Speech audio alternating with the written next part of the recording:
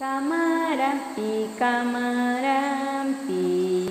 think I've been aware for quite some time that the Amazon has been under threat from many different sides. So illegal logging has been a real problem here for some time, and it has effects on economies, it has effects on indigenous rights, and obviously environmental issues as well with various species, including, of course, the trees themselves.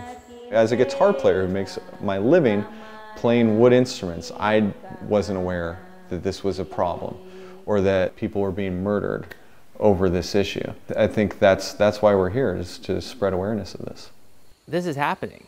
I think that there's not enough people that even think about the Amazon, their wood coming from the Amazon, or coming from a community that had illegal loggers coming in there. We need to really listen to the indigenous cultures.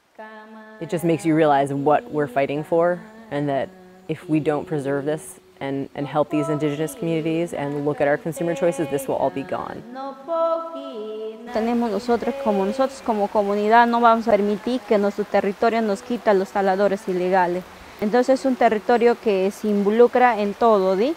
Como pueblo, como comunidad.